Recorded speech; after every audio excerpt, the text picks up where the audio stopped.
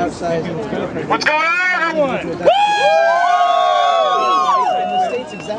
Thank you, everyone, for coming. I know we have people from Binghamton. I know people from New Paltz are possibly en route, Geneseo as well, and obviously Albany.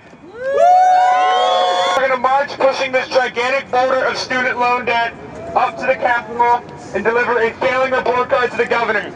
If you haven't heard, they are raising SUNY tuition by 30% over the next 5 years. Meanwhile, they are cutting crucial academic programs at our campuses. I don't know about you, but that doesn't make any sense. They are asking us to pay more for less, and that is completely unacceptable. Now, Cuomo said you wouldn't tax, but New York City 2020 is definitely taxing because he's asking for more money from people who can't afford it, the students. And I'm asking for him to extend the millionaire's tax and really ask the people who can afford to give up a little bit of their money so people like us can afford to go to schools and get an education. That's right, tax it!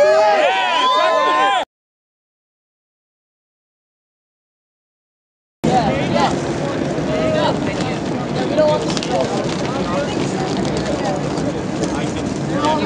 No ifs, no buts, no education cuts. Get this burden off our backs. New York needs a millionaire's tax. Get this burden off our backs. New York needs a millionaire's tax. Get this burden off our backs. New York needs a millionaire's tax. Get this burden off our backs. New York needs a millionaire's tax. Get this burden off our backs. Needs a millionaire's tax. Get this burden off our backs. New York needs a millionaire's tax. Get this burden off our backs. New York needs a millionaire's tax. Get this burden off our backs. New York needs a millionaire's tax. Get this burden off our backs. New York needs a millionaire's tax. No funding cuts, no fees. No fees. Education should be free. No funding cuts, no fees. No ifs, no buts, no education cuts. That's right. No ifs, no buts, no education cuts. That's right. No ifs, no buts, no education cuts. No ifs, no buts, no education cuts. Get this burden off our backs. New York needs a millionaire's tax. Hey, you millionaires, pay your fair share. Say what? Hey, you millionaires, pay your fair share. Say what? Hey, you millionaires, pay your fair share. Say what? Hey, you millionaires, pay your fair share. Say what? Hey, you millionaires, pay your fair share.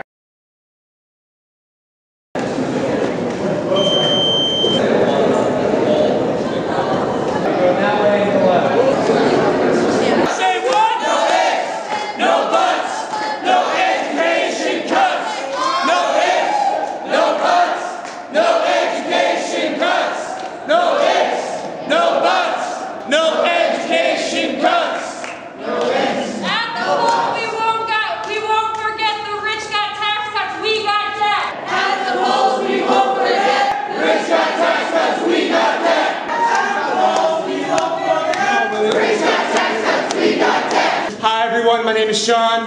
I'm a senior at Albany.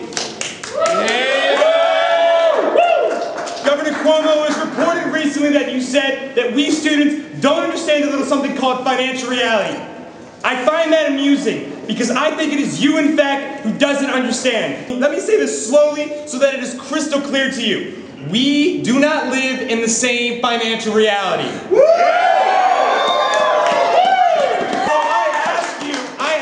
Governor Cuomo, which one of us really doesn't understand the financial reality? Is it me or is it you? Either way, I think this report card addressing your failure to protect higher education doesn't even scratch the surface in regards to your failure to govern responsibly. You refuse to tax top earners in the state and you pledge no increases at all, but you sign into law something that effectively imposes a regressive tax on students, the ones who can least afford it. And that doesn't even truly encompass the magnitude of what you are doing. Brendan from Binghamton University. Brendan. We are the 99%. We are the 99%. We are the 99%.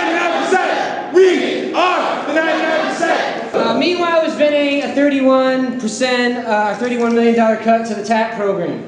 I go around Binghamton University campus entirely too often, interrupting people to tell them this quite often, right? And most of the time, people are very upset, right? What I hear is, you know, this is going to price me out of education, my brothers and sisters can't afford this, you know, et cetera, right? So what does this mean for SUNY looking forward, right? We're turning a public institution, which is supposed to be an engine of equality, right? It's supposed to be a collective investment in all our shared well-being, and we're turning it into a fortress of inequality, right? We're turning it into a less diverse, less accessible, quasi-private school, right? Hey, Cuomo! These budget cuts have got to go! Hey, Cuomo! These budget cuts have got to go! Folks, I am a faculty member at UAlbany. I teach in the English department. I teach in the Globalization Studies department. I'm so proud to stand in solidarity with the students who walked up that hill pushing that burden of debt. It's absolutely unforgivable, the situation that we find ourselves in. Let's go ahead and name the rationality or the logic that underpins all of this, right? The state has decided to create a de facto tax on students, on your backs, that's predicated on the availability of student loan debt. We allow you to go into enormous debt in order to pay for our own social problems, right? At the same time, the university is being restructured into a profit-generating institution where research is measured only by whether it can generate private outside funding, right? We have to call this what it is. It's just a give back by 1% Andy to the donors who support his campaign, to his political benefactors. It is exactly that. This is class warfare of the worst kind from on top. And in response, we have to assert a rationality of our own, a different kind of rationality, right? We want a rational taxation plan, one that understands social good instead of simply the needs of business, right? This begins with an extension of the millionaire's tax. But that's only the beginning. That's a modest, tiny beginning to what we need. Another rationality is that we want a university system of the highest intellectual quality that is affordable and accessible to the citizens of the state. We want the university to house innovative, cutting-edge, comprehensive research, absolutely. Teaching excellence, absolutely. But we don't want it done on a specious notion of innovation that is only about the welfare of a few private interests. Hello! Hello! My name is Simon. I'm an undergraduate at UAlbany in the English department. As students, we are responsible for reasserting our humanity, for refusing to be treated as dollar signs in the eyes of greedy politicians. Now this is only possible through the formation of a collective student identity. We must recognize ourselves in each other and recognize our individual lives as irrevocably intertwined with that of our fellow students. Accordingly, we must understand the actualization of our individual selves as utterly dependent on the realization of a collective identity. This collective identity is accessible only through collective resistance. So, whether the millionaire's tax is extended or not, whether SUNY 2020 is repealed, let us understand our victory, or our lack of, as dependent. Okay, so let us understand our victory as dependent not on the responsiveness of a government shown to be completely detached from the needs of real people.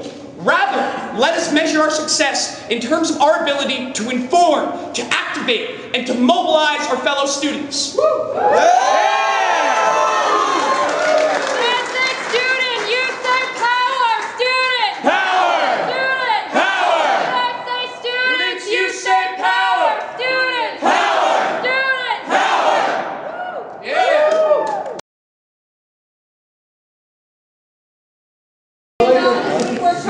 Failing marks on public policy, selling out students, workers, We see that? We don't know what it says. Can you show it? Can you show it? See the report card? Can you be proud of it? Can we see it? Can we read it? Can you show it Can and we be read it proud the report of card? it? Come on.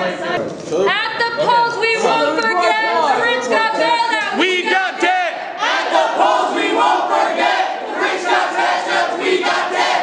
At the polls we won't forget. The rich got taxed us, we got debt.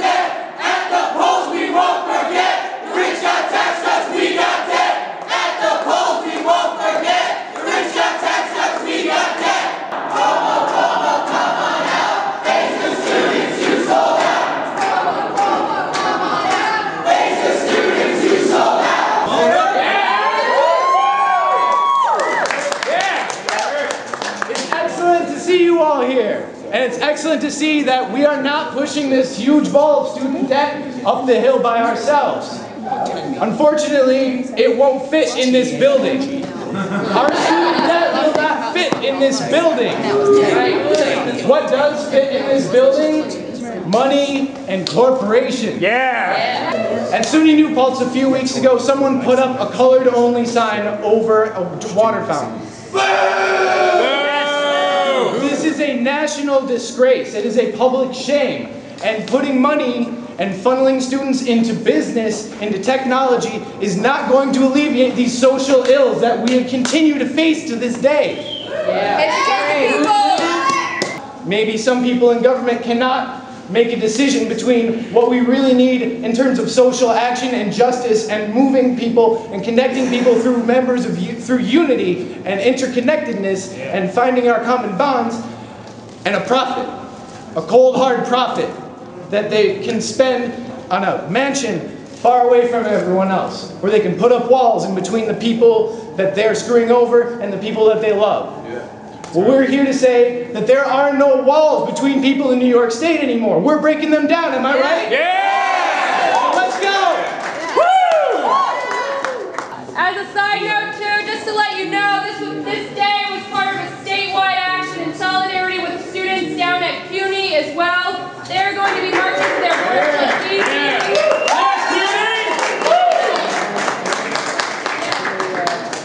And just before we head out, I want to ask all of us, I want to ask people behind the glass doors, how many times are we going to have to come here and be faced with a glass door, be looked down upon by people in suits, and innocent, hardworking students, people who are working for the middle class, people who represent the 99% of this country. We are not a lobbying group. We are not a corporate private interest. We are the people. How many times are we going to have to come back here? You know, they may see that we're looking tired. We may be looked down upon as criminals. You've seen police brutalization across the country. Thankfully, we've kept it nonviolent and peaceful today. But how many times are we going to have to come here? Can't they see that we're hardworking students who are standing up for what is behind our Constitution? The people? That's right. Am I right? So you know what? I say we give Cuomo another call to come out here, because this is not fair. I've come here a dozen times. I've never spoken to anyone. Maybe an intern who throws my papers in the trash. So let's call out Cuomo another time. Cuomo, Cuomo, come on out. Face the students, you sold out. Cuomo, Cuomo, come on out. Face the students, you sold out. Cuomo, Cuomo, come on out. Face the students, you sold out. Cuomo, Cuomo, come on out. Face the students, you sold out. Cuomo, Cuomo, come on out. Face the students, you sold out. Cuomo, Cuomo, come on out. Face the students, you sold out. Cuomo, Cuomo, come on out. Face the students, you sold out. Cuomo, Cuomo, come on out. Face the students. Let's give him a minute of silence to think about all the students who won't be able to afford a college education, all of the workers and the unions that are suffering, all of the professors who are breaking their backs. Let's give him a moment to see if he will respond, think, or maybe even come out.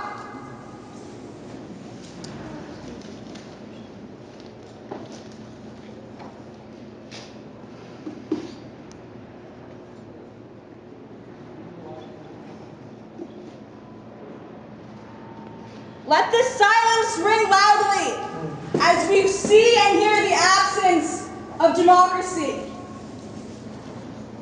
In a vigil for all the protesters across the state that have been victimized and faced with brutality for speaking up, let this silence ring.